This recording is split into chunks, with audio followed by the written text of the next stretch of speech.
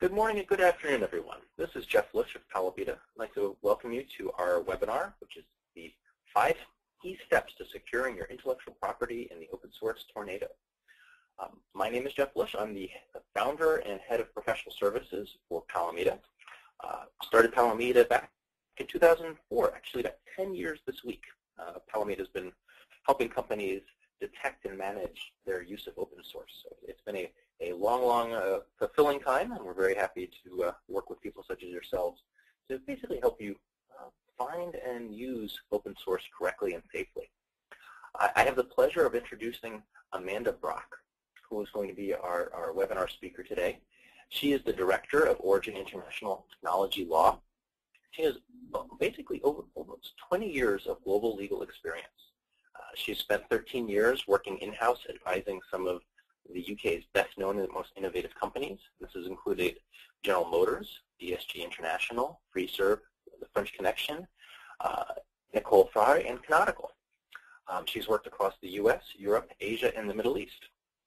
So today's webinar is to provide an introduction to legal professionals and software managers, and basically help you understand the beginnings and basics of open source, an introduction to auditing and audit practices, and also provide a venue to ask any questions.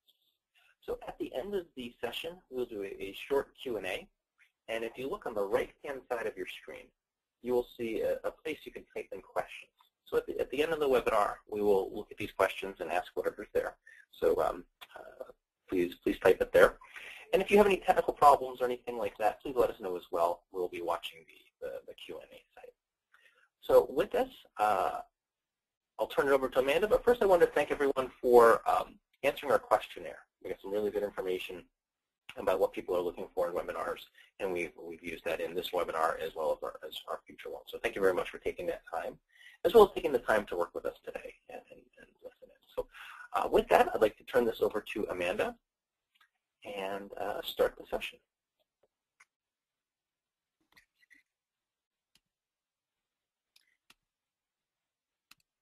Okay, can I check everybody that you can see my slides? Yes, Amanda. Yes, we can see your slides. Fantastic, thank you. Thanks very much, Jeff, and congratulations on your 10th anniversary. I didn't realize that. Hello, everybody. Good morning, good afternoon, depending on where you are. As Jeff said, I'm Amanda Brock. I'm a lawyer practicing out of London in a private practice law firm. And prior to that, I spent a long time in-house, the last 5 years of that being with Canonical, which is one of Europe's biggest open source companies and the commercial sponsor of Ubuntu, the open source operating system. And when Jeff described open source to me as a tornado, it made perfect sense. It was a very steep learning curve as a lawyer moving into an open source company because there were so many different aspects to it. So the aim today is to reduce that down, to condense it into 5 key areas and 5 key ways to manage your risk by protecting your IP when you're dealing with open source software. And that's whether you happen to be a user or a distributor of open source. So the 5 key areas I'm going to touch on today are knowing what code you're using as a business, as a project, what code you're creating, and having an open source policy around that code usage and creation. Then managing your contributions to open source projects, making sure that your commercial models and contracts work with the open source software that you're using and distributing. And then just at the end, I'm going to touch on trademark usage and policies around open source and a little bit on patents. Patents, it's very much just skimming the surface because we could do a whole session just on that topic. So with audits and business policies, they're really the starting point to understand what code your business has, what's in your repositories, and what of that code is in fact open source. I'm not going to go into masses of depth on this because I'm hoping that at the end of my little presentation, Jeff will jump in. He has much more experience of audits than almost any of us, and hopefully he'll give us a bit more context and background on that. But from a lawyer's perspective, an audit is an essential first step in understanding what the software sitting in your repositories is and if it's open source. And when it happens to be open source, for you to understand when that was downloaded, how it got into your repositories, and what license it's under. For many different pieces of software, many packages, there may have been a license at one time which is a different license now, or you might in fact find that there are two licenses that are current, and what license you are using the software on is important. It may have restrictions on commercial use, non-commercial use. The open source license may only be for particular types of usage. So you really do need to understand what the software you're using is, what the licenses are, and then how the pieces of code interact with each other and whether those licenses work together. A natural consequence of understanding what your code base is of course thinking what your business policy should be and understanding why you're using that open source software, how you want to use it, and what the practicalities and the good housekeeping and compliance that sits underneath that usage will be. And in talking about this, I've almost assumed too much. I've almost jumped a step too far. So it's worthwhile just going backwards a little bit and understanding what exactly this free or open source software is. What is it that's open source? So on your screen now, you should be able to see some code. Now that's the kind of code that can be understood by a human. That's source code. Many of us work for years with software and never really understand what the code itself is. And that code is written by a human being. It can be modified by a human being, understood by a human being who speaks the language, whether the language is Perl, Ruby, Java. It's a bit like speaking French, German, or Spanish. So long as you understand the language, you'll know what it says. Now that's quite different from this. And this is binary, object code, computer-readable code. And I guess everybody on the call probably knows that the traditional proprietary model is simply to distribute this computer-readable binary code which a computer can understand. And if a human can't understand it, a human can't modify, support, maintain that code. And the proprietary model will then drive you back to the distributor, the originator of the code, to get updates, maintenance, and support from them, which may well come at a cost to you. Now that can be quite different for open source, because if you can have this human-readable version, you can make modifications, you can support and maintain yourself. But open source isn't just about the technical meaning of code and the technical existence of code. It's a much bigger thing than that, and it's actually a social concept with very strong leadership. Now I guess no slide deck on open source, or should I say free software, would be complete without a picture of Richard Stallman, the godfather of free software. And here's your picture. And you'll see from this quote that Stallman, the originator really of free software, the person who drove and led that initially, is very much about freedom. It's very much a social and political concept that he sees in the software that's being distributed. His goal was to make sure that the software was shared, and there was almost a restriction on being able to take that software back and proprietarize it. It wasn't possible. You were saved from yourself and the temptation to proprietarize software. And he's a very, very clever man, and he did that by creating a concept I'm sure you've all heard of, copyleft. Now, copyleft isn't set out in statute. It doesn't have an official legal meaning that's been given by the legislators and the courts, but it does have a meaning that's generally accepted. And you'll see from the logo, the copyleft logo, it's a mirror image, a play on copyright. And what copyleft does is it means that where you take code, the copyright belongs to the creator of the code. You have a right to use it under a license. If that license is a free license, which is a copyleft license, should you want to maintain the code by modifying it, should you want to develop the code further, you can do that. You can use the 4 freedoms that Stallman set out. But in doing that, when you make changes and distribute those changes, you must pass the modified, the developed code on the same license you were given it under. And that's the essence of copyleft. It has a cascading or waterfall effect. Now, I often use a food analogy here.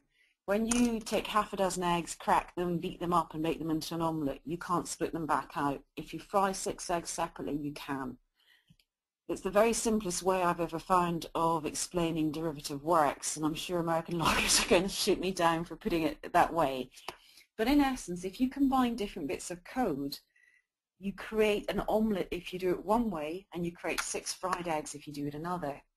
Now, that's sometimes called a viral effect when it's applied to copyleft. If you mix software together and that software has copyleft, effectively you may be modifying, you may be developing the software by the combination, depending on how you do it. There are many technical ways of not doing it. But if you make that into a software omelette, as I would think of it, and you have a derivative work, then there is a risk that the copyleft license will pass through into non-copyleft code. And that's sometimes perhaps a little dramatically called a viral effect. And probably the most famous license is the GNU General Public License, which has copyleft. And it's very much of Stallman's creation. So copyleft licenses and knowing what code you've got on them is important. But not all free and open source licenses are copyleft. As a sort of natural consequence of free software and business reaction to it, a more business-like approach, a more business-friendly movement grew up in the States in the 90s through the Open Source Initiative, which, like Richard Stallman's Free Software Foundation, approves open source licenses. Stallman and the FSF approve licenses that can be labeled free, and the OSI approves open source licenses.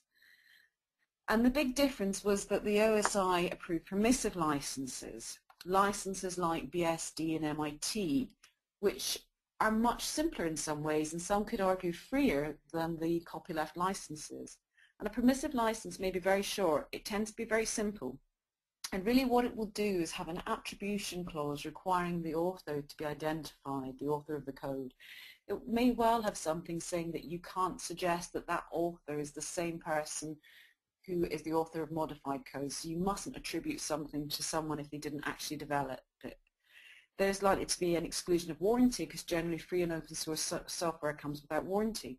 But it may be as simple as that. There may not be much else in the license, and that may allow you to change the license if you redistribute, and in some cases even change it to a permissive license.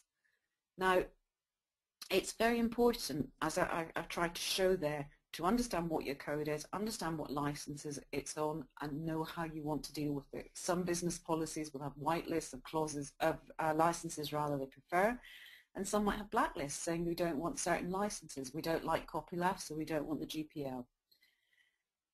And when you distribute code, if you're the creator of the code, you may well choose a license. But often when you create code as a business or an entity, you're contributing it to a third party's project. And when you do that, you also have to understand not only how that code is distributed, but how it goes from you as an individual or business into the project. And that can be done in a number of ways. That can be done through a contribution agreement, of which there are many and varied.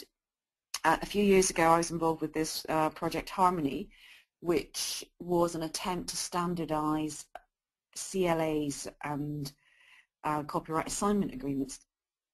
I don't really know how much take-up there's been, but what I can say is there's still a lot of proliferation, a lot of different contribution agreements in the marketplace.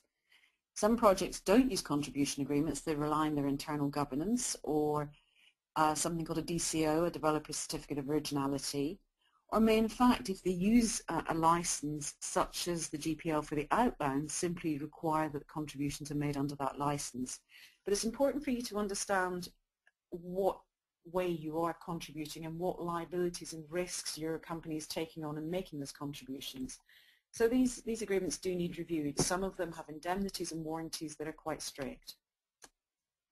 So I think we've covered, in the time we've got, how software is created, licensed, distributed, taken into projects.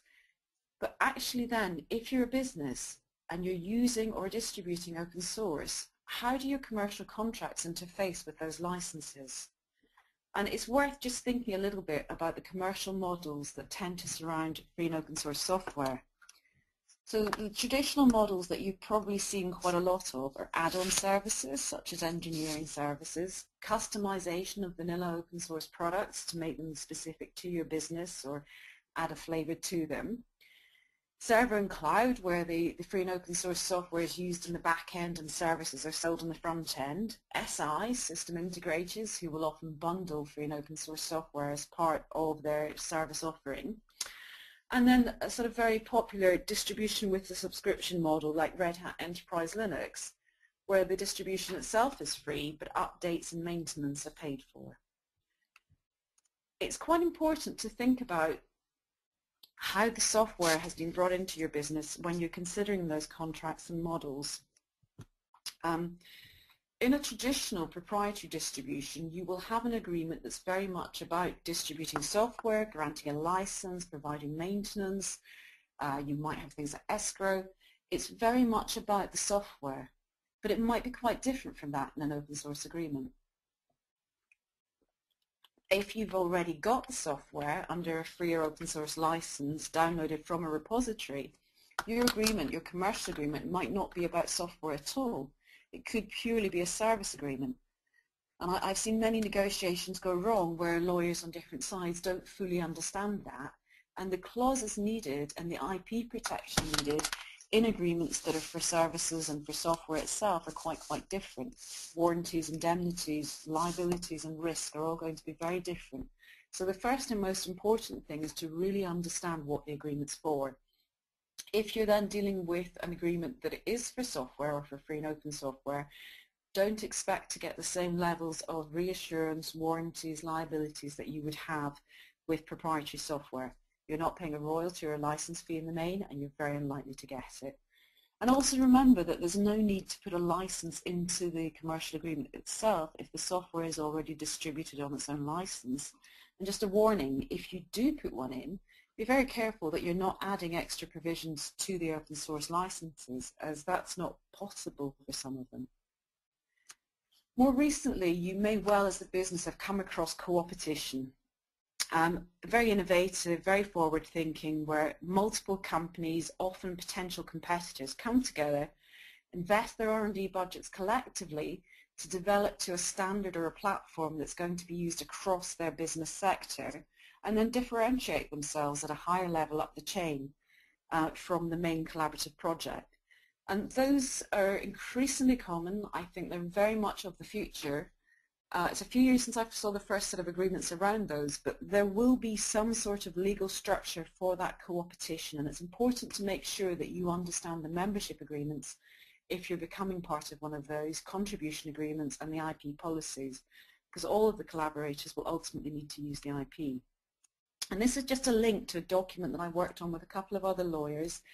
It sets out the sort of things you'll see in commercial contracts around software, looks at them from an open or free and proprietary perspective, looks at them from the two sides, the vendor and the recipient, or the distributor and the recipient, I should perhaps say, and gives you some balance as to what's fair and reasonable. So that's under Creative Commons. Please feel free to help yourself and use it.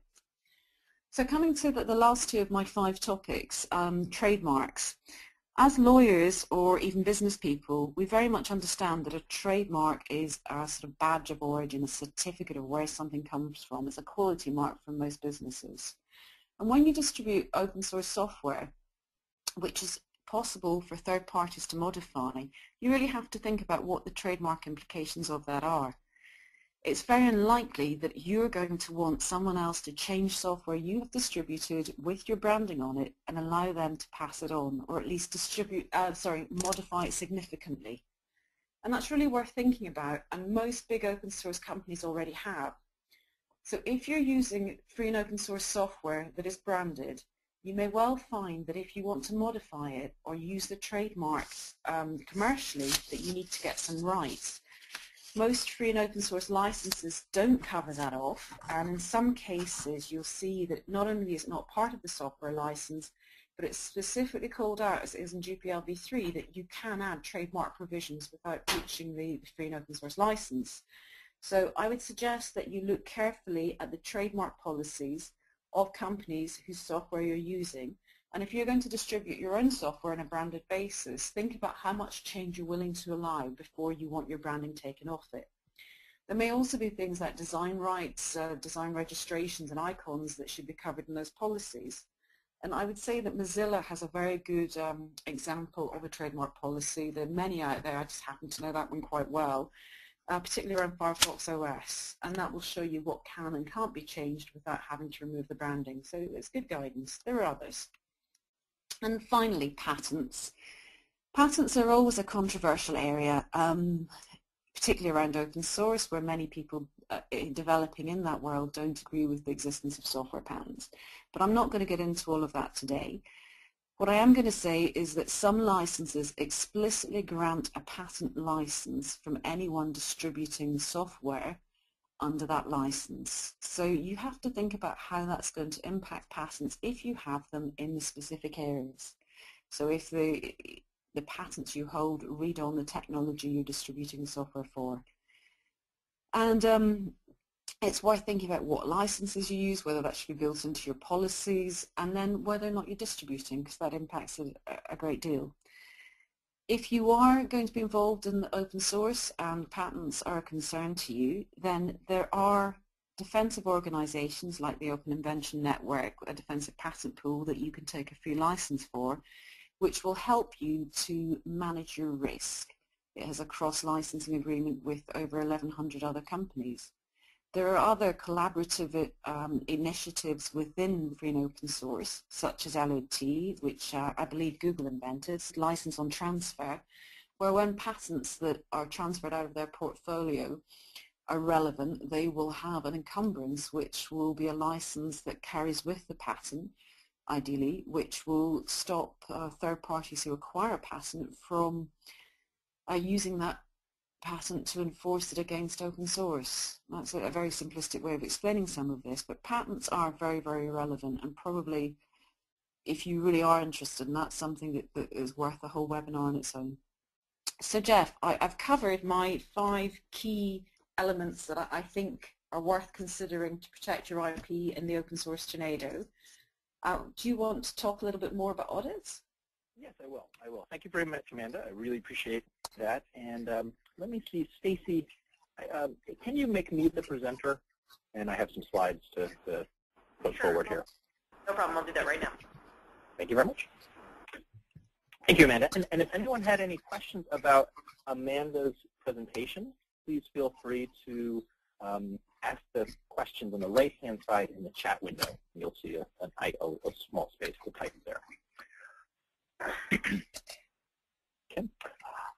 So Amanda laid a really good presentation on groundwork on what is open source, a little bit about the history. Why are we interested in this? What is this thing at its very basics?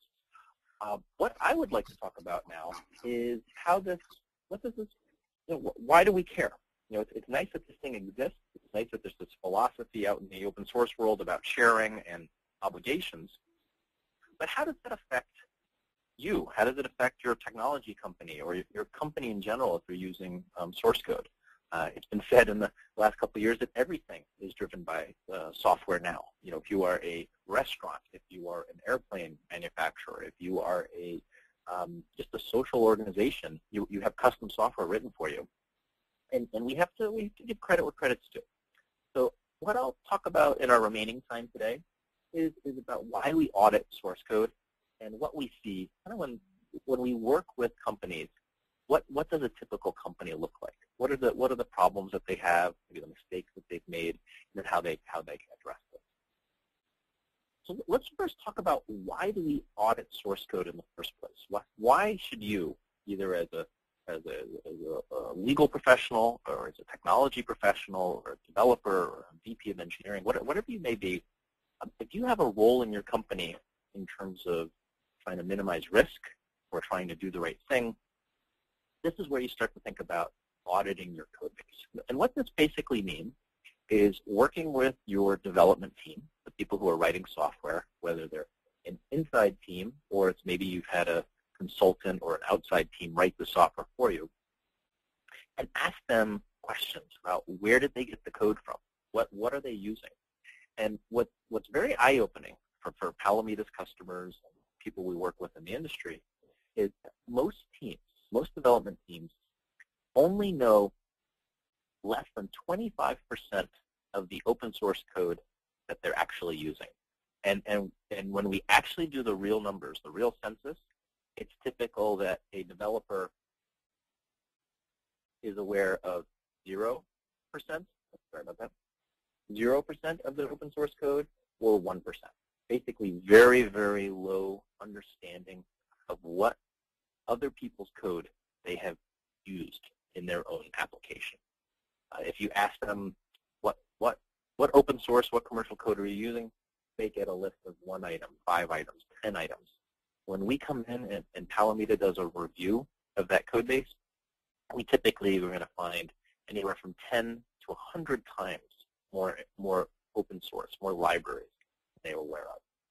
The bar chart you see on the left-hand side is part of our census that we do every year, where orange is undisclosed items that Palamida found on an audit, while blue is the number of libraries that the team was aware of before we did the review. And you'll see that most technology companies have very low understanding of what they're using. And each one of those libraries that they're using is potentially a reason why they cannot legally ship their software.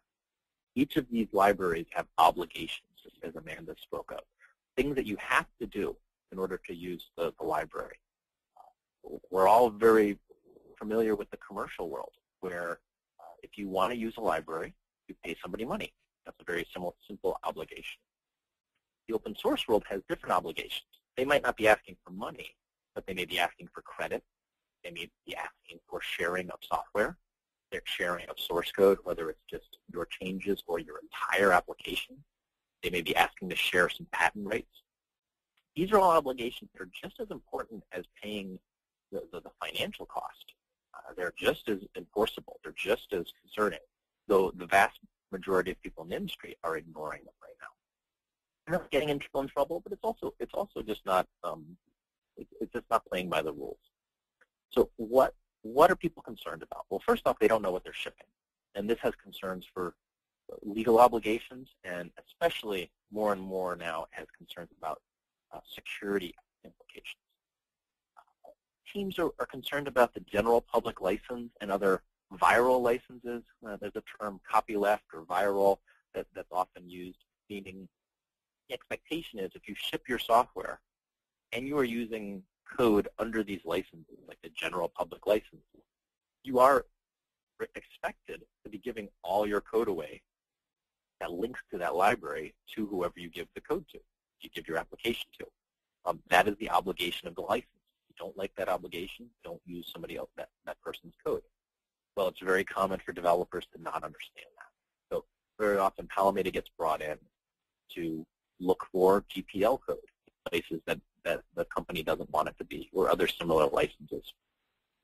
There's a new license that's out there that's called the Affero GPL, which is an even stronger license, which says if you are using a library or code under the Affero GPL license, even if you're not shipping it, as long as you are providing network access, you are a website, you are a web application, that is seen as basically a distribution, and you're expected to give all the source code for that entire application away as well, even just providing network access. Another thing that we talk about is commercial content. Just like people are not keeping track of their open source libraries, they're not keeping track of their commercial libraries as well. And this is often a very big surprise when it comes time to settle up financial terms. And they find out that they've been shipping thousands or hundreds of thousands, or in some cases millions of copies of somebody's commercial library. And it's now out in the field. There's a huge installed base. And that company comes around saying, we've noticed you've shipped 1 million copies of our software. You really don't have a good negotiation position there to negotiate with that commercial company if you've already shipped their software without permission. Probably most of the people on the phone today have heard about the vulnerabilities that got a lot of press this year. Heartbleed was a very famous one. It was involving the OpenSSL library. There's also the shell shock vulnerability that has received a lot of publicity as well. These are very, very common and very serious issues. And most of the companies that were affected by them had no clue that they were using these libraries. They showed up nowhere in their engineering documentation. They were not fulfilling the obligations on the open source licenses, and they had no clue that they were using it. There was a lot of people who were asked by their CEO saying, are we using OpenSSL? And if so, where? And they couldn't answer that question. And our phone started ringing off the hook a couple of days after that, when people suddenly realized what little knowledge they had of their use of open source, their use of commercial code. This comes to the heart of why do we audit. If somebody calls you up and says, are you using OpenSSL, it should be very easy for you to say yes or no. And yes, we are in these particular versions of our product. What these two serious vulnerabilities showed companies is that they didn't have this visibility that they thought they did into their use of open source. That's exactly where Palamida comes in. That's exactly where your own internal due diligence, your internal training should come to play. I'm always surprised when we get a project that has absolutely no knowledge of their own open source usage. When I just open up the code base and I see copyright after copyright or text file after text file with licenses, that's something that your team should have the ability and understanding to do. That comes by training, it comes by experience, but also, frankly, it comes by you telling the team that it's a requirement, that they need to start educating themselves about open source and open source licensing, that the expectation is that they're going to do a better job about tracking it. There's a long laundry list of other things that people are concerned about here, but basically what it comes down to is when you use somebody else's code, they're going to put obligations on you. And those obligations may be financial, or they may be something more about giving credit or giving code or giving patents. You should just be very aware of what those obligations are. You may have some legal obligations as well from your government. So cryptography is a thing that is very common, that governments around the world restrict the use of cryptography at all or restrict the strength of the cryptographic libraries that are in play. And just like open source, companies have very little visibility to their use of cryptographic libraries. They don't know what these things are coming with. They're often hidden inside of other libraries. And when you start to distribute your product around the world, you need to sign, most governments require you to sign a document saying, here's the cryptography in our products, we swear that this is true. If you only are aware of 1% of your use of open source, there's no way that you can be honestly signing that document in good faith to say you know where all the cryptography is. Again, that's another reason that people will start these types of processes, start doing reviews, start doing audits, is when they come to this realization that how little visibility they have. Another interesting thing these days is about your suppliers. So if you're coming from a large organization that has commercial suppliers from around the world, or just commercial suppliers in general, if they are giving you software, if they're giving you libraries that they have either you purchased as an OEM or that they've done as a work for hire for you, if they are not providing a bill of materials of their use of open source, you should be suspicious.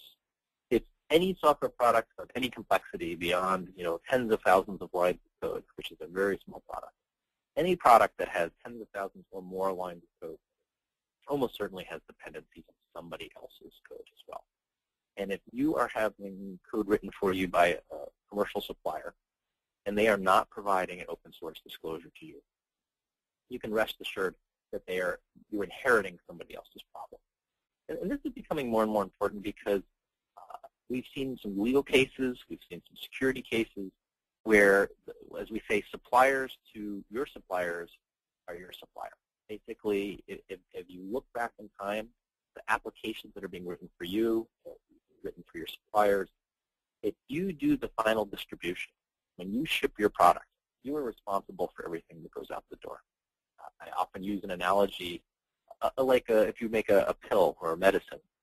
If you ship that medicine, you ship that pill, and it turns out that it doesn't have the right ingredients in it, you can't point back to your supplier and say, well, our supplier gave us sugar instead of aspirin. There are expectations on you that you're going to do testing, that you're going to do validation, that you're going to work with your suppliers to make sure that they have control over their supply chain. And software is getting to be a very similar place. The expectations from the legal world are that if something goes out the door, you are required for respecting those obligations. There's been some recent court cases that have shown that in Germany and are starting to show that around the world. So how is this process implemented? Obviously, at Palamida, we feel you should be using the Palamida software and Palamida services. But in general, as you start to roll these things out, there's some commonalities that you can do as you start to educate yourself, as you start to do paper procedures, as you start to do telephone procedures and email procedures. The main idea here is that it's the get clean, stay clean policy. When you start first looking at all the work that you've done for the last 1 year, 5 years, 20 years, whatever it may be, you know that there are mistakes that basically have been made over the last 1 to 5, 20 years. That is your get clean process. The idea is figure out what are you shipping, where's it gone to, what things do you need to start to unroll, what commercial licenses do you need to pay for, et cetera, et cetera. That very often is the long pole in the tent. It's a decent amount of work. It very often is a place where people bring in somebody like Palamida to do professional services around, bring in the experts who can help you figure out what you've been shipping and what's in it. It's really where you start to figure out what are the types of libraries you're using, the types of licenses you're using, and it can really help you set your policy. So people very often will set their policy first. They'll say something like, no general public license, no this, no that. We really like MIT, we really like Apache. Then they do their audit, and they see that there are some places where they happily are able to use the general public license. Linux, for example, is under the general public license. Everybody loves Linux. Everybody is shipping embedded devices with Linux. You just have to know what is okay for your business model. What are things that you're going to give away for free, like all the source code for? What are things that you want to keep proprietary if that's your business model? So getting clean and setting policy are very much linked together. And if you set policy and then you start doing reviews, for sure you are going to modify your policy as you learn more and more about your use of open source and you learn more and more about your business model. And then once you get clean, the idea is staying clean. The reason I started Palamida about 10 years ago is I just saw the difficulties that development teams were having trying to keep track of everything that was coming in from the internet. It's very easy for your developers just to type something into a search engine, find some source code or find a binary library, download it, and start using it. Your developers' jobs is to traditionally seen as getting products out the door as quickly as possible. Everybody's under deadline. Everybody's missing their deadline. So our job here is to try to make the stay clean process as easy as possible. A big part of that is education. If your developers keep making the same mistakes, all the software in the world is not going to help you. All the auditing in the world is not going to help you. You need to basically prevent your developers from making the silly mistakes. So we really suggest a good education process, like the webinar today. If your developers have not had an introduction to open source, if they don't have a cheat sheet or a set of guidelines from you, there's no way they can make the right choices. So roll out an education process. Start giving them, as part of your onboarding, when you hire them, make sure that they understand your policies around open source. Once a year, just like you're probably doing with other types of training, like ethics training or harassment training, like that, make sure that everyone in your company is brought up to date with your current standards. It doesn't have to be 8 hours of training, but even 15 minutes or half an hour, that says we consider that this is very important for us. We need to do the right thing. Here's what our expectations for you are. Really can help you keep your code base really clean and allow you to use open source without being somebody who uses open source without doing the right thing. A brief history of open source licensing here. I think that the main takeaway from this is open source has been with us for a very, very long time, but it really has exploded in the last 10 to 15 years. We've seen in the last 10 years, the last 20 years, the explosion of Linux, the explosion of organizations like GitHub, which make it very easy to share source code. There are now on GitHub over 10 million open source projects. Many of those are duplicates, but nonetheless, there's 10 million places where your developers can go out and download something. And that's just on GitHub alone. Every other website in the world has source code on it. And very often what you see from developer behavior is they go and they type, give me client-server example, or give me a, get a little crosstalk there, sorry. So it's very easy for your developers to get the code, and that is how people are basically writing software today. What we see is that about 50% of your application is likely open source or third-party software. And that's a very surprising number to most people. When we ask companies what percentage of their application do they think they own, we often hear 90%, 99%, 100% of this application is ours. When we finish our reviews, when people use our software, they use our services, they find out they're about 50% open source or commercial code. And that's very shocking to them because, first off, they thought they wrote a lot more than they did. They also are shocked that they see hundreds of open source libraries that they didn't even know they were using. They weren't respecting the licenses. They weren't respecting the basically the patches and the vulnerabilities that are coming out of these libraries as time goes on.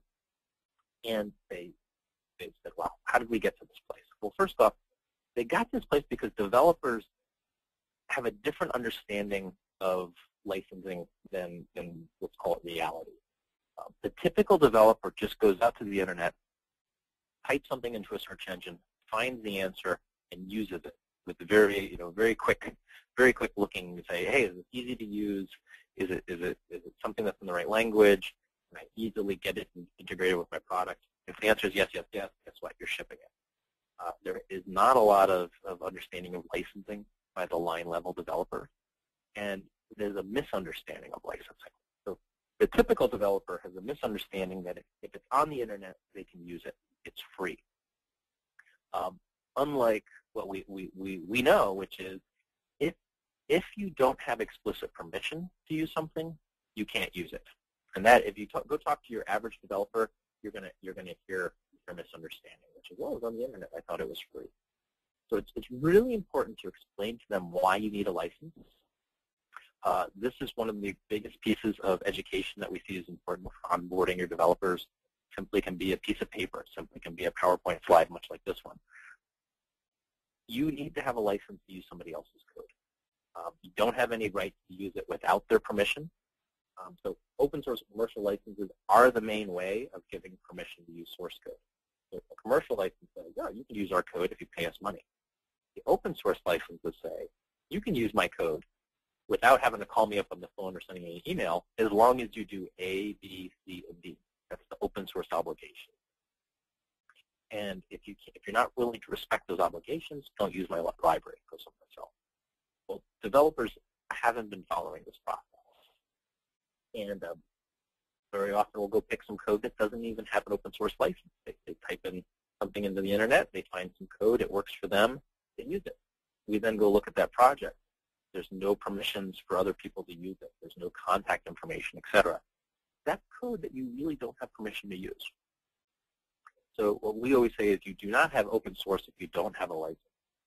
Maybe we can use a term like visible source or something like that, but it's not open source. You don't know what the permissions are.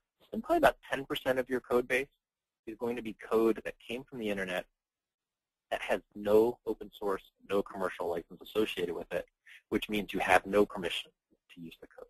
And again, that's a very eye-opening thing for people as they start to look at the code that they're using. Historically, 10 to 20% of the libraries we see in a large commercial product are going to lack licenses, and it has been increasing. As we see more and more people writing blogs, as we see more and more people putting up quick home pages saying, hey, here's some code that I found useful. A lot of the JavaScript world, or the web world, just don't have licenses. A lot of people have just been pushing out small libraries, small chunks of code without thinking about the license. And as we say, the smaller or newer a project is, the less likely it is to have an explicit license. And there's a lot of unused libraries that have no license. Meaning the developer put it out there, but nobody's ever used it, nobody ever asked any questions about it. And your developer might find it and say, oh, this is perfect for just what we need, and download and grab it, thinking that it's on the internet. So what's happening? What's going on in the open source world? Well, there is a large lack of knowledge of open source best practices in the development community. This means both internally at your companies, as well as the same people are writing open source code as well. So if you don't understand licensing, but you do understand programming, that's a perfect storm for saying, I put something on my blog that may be useful to other people, but you don't make it clear what the permissions are. You might be somebody who really believes in viral copyleft licensing. You may be a person who believes very much in public domain licensing, but nobody else knows unless that is explicitly written down. Universities are not teaching new developers about open source licensing. It's always ironic that you go through 4 or 5 years of engineering school, computer science school, and you don't learn about open source licensing at all. You don't learn about trademarks or patents. And the first thing you do when you graduate is you're asked to sign a patent agreement. You're asked to sign a non-disclosure agreement. And then you're given the keys to the source code management system and access to the internet.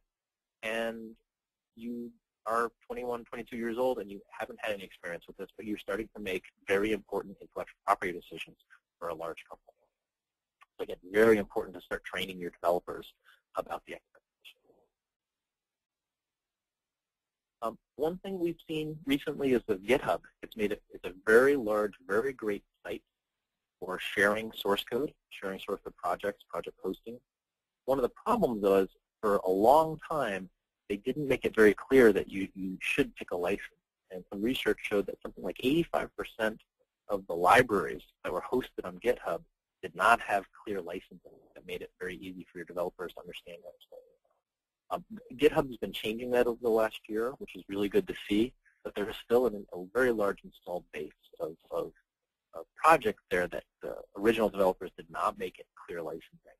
And even the newer projects, it's not always clear what the licensing is for those works. So when you talk with your developers, always ask them questions. What library are you using? What license? How do we know? Those are things that if they can't answer instantly, it means they probably haven't paid attention to it when they picked the library. And one of the last slides here is about the common misunderstanding. And this is something that is a perfect slide to work with your developers if you haven't done this already, is to walk through things that developers believe that aren't true. The first one is just because code is available, people believe that they have the right to use it. That's not true. If the code, just because the code is available, it doesn't give you any permission to use it. You need to have explicit permission. The freely available is not equal to open source. And public domain is different than open source. We very often hear people use the term public domain almost like magic words. The definition of public domain is very strong. It means that there is no license, there is no obligation on the code. But very often developers use the term public domain when they're talking about open source in general. So we will see people say, oh yeah, it's public domain, it's Linux. When Linux is not public domain, it's under a very strong license, general public license. So when you hear certain terms like open source and public domain, there are real definitions, and then there's the common definition. And you should be aware that just because somebody is using some terms that you think you understand, that sometimes, especially in the development world, you should ask 2 or 3 questions around that just to make sure that you're on the same page. Some people say, well, we don't ship our product. We're a hosted site, or we only use it internally. Well, it's not that you're safe in that case. It means you have perhaps less obligations under some of these open source licenses, but there are still things that you need to worry about. You need to worry about vulnerabilities. You need to worry about commercial licenses. You know, I always joke that Oracle, for example, they don't care whether you're shipping or not shipping your product. If you're using their database, they expect you to pay, and that's true of all commercial organizations. You also may have a web tier. There's going to be a lot of JavaScript there that may have some licensing, or your use of a Pharo license component. So just because you're not shipping a product, there are still some things that you should be aware of. And sometimes we see people send some notes over to the open source author. They never get a reply, and they get upset about that. Well, let's all have to remember that the open source author does not owe us anything. Doesn't owe us a reply, doesn't owe us any features. Open source has now been around long enough, 20, 30 years, that we actually see sometimes that the authors are actually dead, or they no longer have access to that email. So it's not a surprise if you don't hear an answer back. And that may be a sign that you shouldn't be using that library in the first place. If you're not going to get a reply from the author, that's a sign that they're perhaps not paying attention to this library anymore. They may have security issues. And also bear in mind that the author, just because they're an open source developer, does not make them an expert in open source licensing. It's very common that the author is a great programmer, but they really haven't had any education or knowledge about open source licensing. And you'll see some very strange things, or you'll hear folklore from them around the license. Okay, so in terms of what you would do, you're going to start looking for open source, you're going to start looking for commercial code, and then you're going to perform an audit. Whether you do it internally, or you pull in somebody like Palamida to do professional services, one way or another, you're going to go from very low knowledge to much higher knowledge of what's going on. And guess what? You're going to find code that you shouldn't use. 10, 20, 30, 40% sometimes of people's libraries, people's code bases have licenses that you're not going to be able to respect.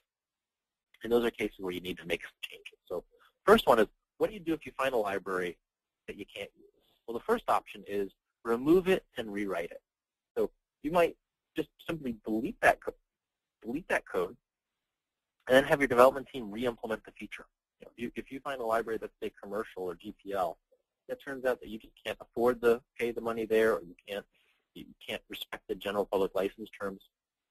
Very common people say, we're going to delete this feature, delete this library, and re-implement it in a clean room environment. This is very common during merger and acquisition work, where a company is buying another company, they find a whole bunch of problems, and they say, go just delete it and make the product work again. It's also very common for risk-averse organizations who look at this.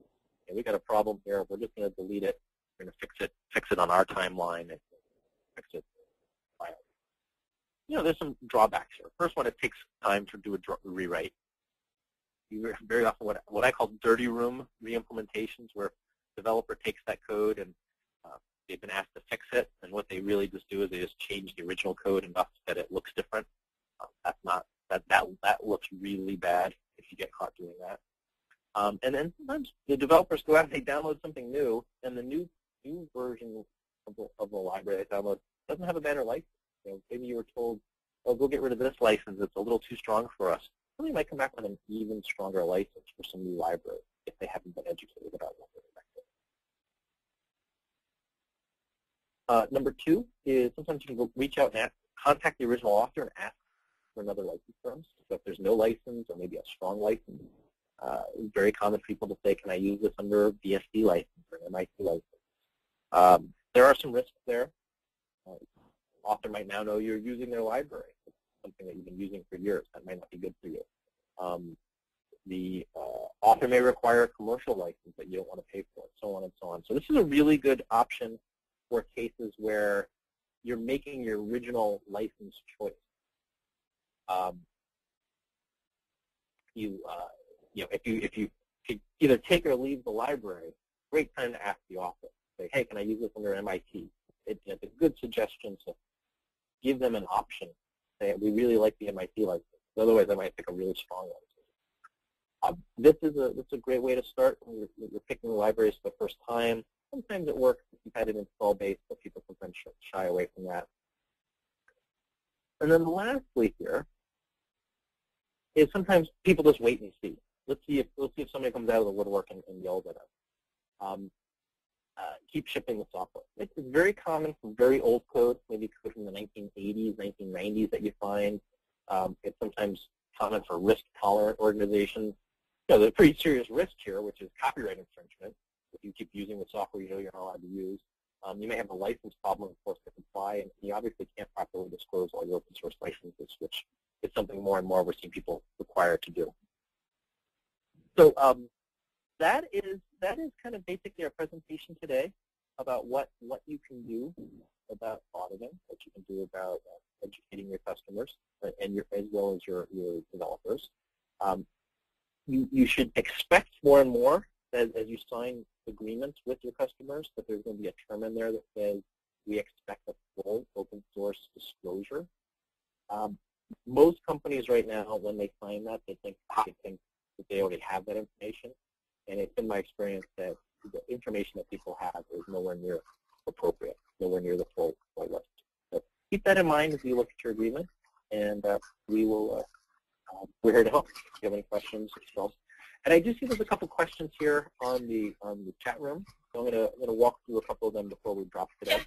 Just before you do, I'd like to pick up on something quickly. One of the things that you really flagged there in your talk, and I'm not sure how aware you were of it, is the international nature of the licenses and the development community, and how IP licensing has lots of different meanings in different countries. I've been very frustrated over the years by the term public domain, because it doesn't have a meaning with regard to software at all in the UK. So when developers have tried to say to me, yeah, it's great, it's fine, use it, it's in the public domain, it's caused me a lot of problems.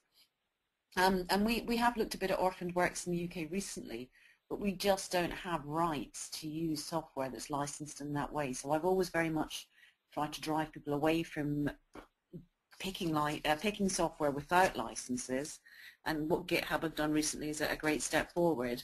And I think a second thing that you raised there was the great urban myth of the developer.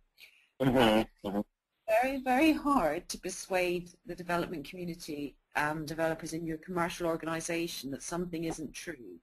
Generally, the IANAL, I am not a lawyer, but, and the belief that's strongly held in the development community, which you as a lawyer will find it very hard to dispel if that whole community has got it from a blog or a source that they regard as gospel, even if it's legally incorrect. Yeah, and that's a very, very good point, Amanda, which is you are going to find people who have very strong folklore, and since they're great developers, there's often a bit of an aura around them as well. If they're so smart about programming, they must really understand this program-related legal document. And as a counsel, as a legal person here, or as a manager there, it is really important to trust your people, but also verify. And especially if something that seems really strange. I see this happen all the time where a developer says, I've read the GPL and they can't enforce it and X, Y, Z. And you find yourself making choices that the rest of the development community would not make, the rest of the legal community would not make. So if you do find yourself just being a bit of an outlier when it comes to interpreting things like the GPL or other open source licenses, that's not a good place to be. You have to depend not just on your interpretation of the licensing, but also the original author's interpretation of the licensing. If you're too far away from their interpretation, you're going to have a problem. Quote unquote, even if you're right, you're going to have a problem if there's a disagreement with the original author. And do respect, as Amanda said, the worldwide development community. You're going to have people in India, China, Eastern Europe, US, South America, all with different languages, all with different understandings. It's really good to understand, especially places like China, places like Brazil. There's not a lot of English, Portuguese, and Chinese discussion about open source licensing right now. And you should just assume that there's going to be a lot more folklore and misunderstanding in places like China and Brazil than you might have, say, in London or the US. I see another, there was basically a question here from the audience, which is, will electronic copies of the slides be available? And yes, the answer is yes, and we'll make those available for people to join. Any other questions before we drop? We're coming on the bottom of the hour here.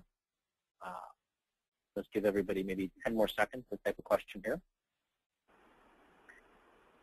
Jeff, if you don't mind, I see a couple that I could ask. Yes, please.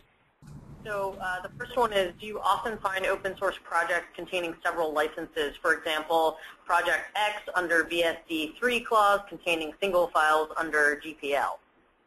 Yes. So do we see really complex open source libraries that sometimes have their own open source problems? And the answer is yes, all the time. Different organizations will have better cleanliness. So that's the reason why people say go to the Apache Software Foundation, is because they do really good vetting of their libraries before they ship them. If you get something from a single person, maybe you don't even know their full name, that may be a sign that there's not a clear legal trail there. And it is very common for us to see problems where stronger licenses are seen inside than on the outside of the package. That's something we call the envelope problem. The outside of the envelope says something is nice and permissive, and inside the envelope there's all sorts of other problems. Good question. Thank you. Another question that we have here is, what is the vulnerability/risk of using unlicensed code hosted in GitHub? So the unlicensed licensed code, whether it's GitHub or anyplace else, the risk there is if somebody comes out of the woodwork, you don't know what license terms they may put on you. You didn't have permission to use it in the first place, and if somebody finds out that you're using it, they can always dictate whatever terms they want. They can say, oh, by the way, it's commercial. You owe me $1 million. Or it's a Pharaoh or GPL. You need to open up all your source code. You may not decide to do those operations, but you have then a legal disagreement, which can lead to a lawsuit. So the concern is you don't control your own destiny if you're using other people's code that you don't know what the license is. Jeff, it's like science. Yes. Sorry, Jeff. I think it's also worth pointing out there that lots of open source projects have more than one author. So even if somebody has, in good faith, put it up on GitHub or some other repository for you to use and said help yourself, it may be that not everybody else who contributed to the code thinks the same way, and they also will have rights to enforce the copyright in the code they've created. So you really shouldn't be using code unless you have a license and know what rights you've got to use it and what obligations you have to comply with. Just as a full stop, I think. Exactly. That's a good point. That's kind of a nice segue to the next question, which is, have you heard about open source trolls which contribute GPL code into open source projects? Mm-hmm. This is Jeff here. I have not heard of an open source troll that is purposely trying to do that yet. I have seen copyright trolls, so people who are out in the community at large looking for copyright violations, where they're enforcing, especially around multimedia, images, songs, sounds, and things like that used by websites. But I have not seen anybody purposely try to, say, corrupt an open source library. You know, frankly, there's just enough use of GPL code that didn't need to have a copyright troll behind it. You know, there's enough problems just from general use without they have to go out of their way to make a problem. I haven't seen it either. That's all the questions that I see here. Okay, well, this is Jeff Luszcz from Palamida. I really would like to thank everyone for joining us today. And Amanda, thank you very much for a very interesting and informative presentation. Both of these decks will be available to you. We'll post this on our website as well as send out a link. And if you do have any questions, please feel free to follow up with either Amanda or ourselves. The Palamida contact information is up on the screen. Amanda's information is in her slide deck as well. And please, we look forward to hearing from you. And if you have any feedback on the presentation today or requests for future webinars or presentations, please let us know. We love to put these things on, and we love to get the feedback from the audience. So, thank you. And Amanda, any things you'd like to say before we drop? Just thank you very much for inviting me along. Welcome. Okay, well, thank you everyone very much, and we will talk to you in about a month or so. Thanks again.